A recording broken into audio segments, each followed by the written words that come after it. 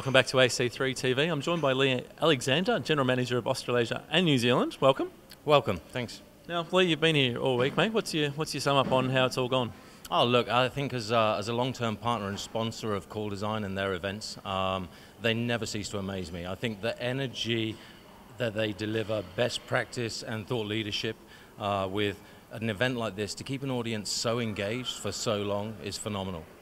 And they're not. Let's face it, they're all workforce optimisation specialists. They're not renowned for being sort of the party animals, but they did a fair crack last night. Apparently, I've heard they did a really good job last night. I wasn't there myself; I was a little busy, but yeah, it certainly sounds like they had a great time. Yeah, there's a few sore heads there this morning. Now, what were the highlights for you? Did you get to see many presentations? I know you're manning the booth out here, but did you get to see much? Yeah, I've seen a couple of the presentations. I think the delivery, the interactivity is really what's kept people going throughout. And like I say, the Call Design energy, they just seem to bubble along, and it becomes contagious. It's fantastic. Yep. So it's some really good material. Yeah, absolutely. And they are all about people, and I think, as I said, people works, right? Yeah, it does. In terms of Aspect, what's happening in 2013 for Aspect? So we got some big things on the horizon. We got new releases coming out. Certainly a lot of change for our existing customers. But more importantly, we've got some new capabilities that we're delivering to the market. Certainly around performance management, speech analytics, back office.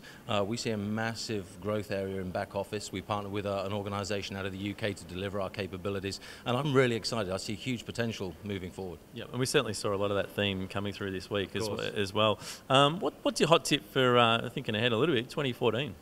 2014, wow. I think social will really start to kick off. I know it's certainly on everybody's tongues and the tips of their tongues at the moment. I think this year is really the year where people are starting to delve into that in more detail.